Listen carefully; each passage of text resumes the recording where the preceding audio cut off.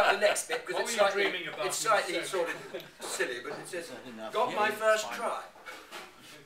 And it said, dribbling and diving. That had all sorts of things. We know why you went in the legal profession. But I was very lucky, actually. I think Gareth Edwards was there. And somehow or other, I think he dropped the ball because something got in the way. I hoofed the ball and started running after it. And there was a bit of space, and we were near the 25, and I just galloped. And somehow or other, I can't remember who the full-back was or what happened, but I was just lucky enough to dive on the damn thing and score. So I remember that. Then it says, everybody played very well.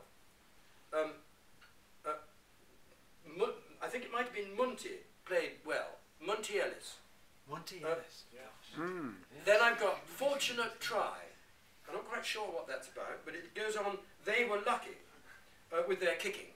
Now, I don't know what that was about. Maybe they happened to kick a good ball down and then maybe Dennis picked it up. I don't know. Stan played very well.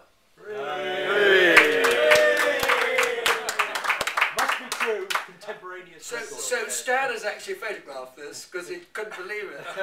But it is in my original writing, so there we go. And then Beautiful Day. So we all were lost. How could it have been?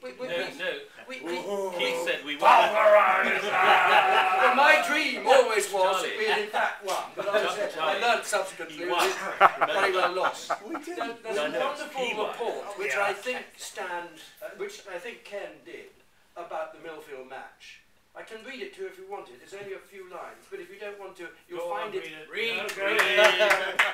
It's just, I just think it's such fun to refer to it because it's the actual beeswax. 16th October 1963. A first-class game of rugby was played in excellent conditions on the occasion of the first match between the Oratory and Millfield. Millfield opened the scoring when R. Evans picked up neatly after a well-placed kick over the head of the full-back. R. Gregory then converted. The Oratory came back, and for the remainder of the first half had the better of the game territorially, scoring twice, with tries from Hornby and Mackenzie. The second of these was converted by Roger Booth. Millfield then regained the lead with a breakaway try under the post scored by V. Dennis, and subsequently converted by R. Gregory. A third try by Millfield, also scored by V. Dennis, seemed to consolidate their position, but Oratory fought back hard, and Colin Mackenzie scored an excellent try after a 30-yard run down the wing. In the last movement of the game, Millfield again went over to give them victory, 16 points to 11. So there you are. Those are the facts. Well done, Ken. And you do say, I just have the fun of telling Stan about this, because he also photographed it.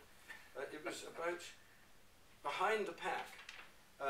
You talk about the scrum half, and then you say a really fine service, etc.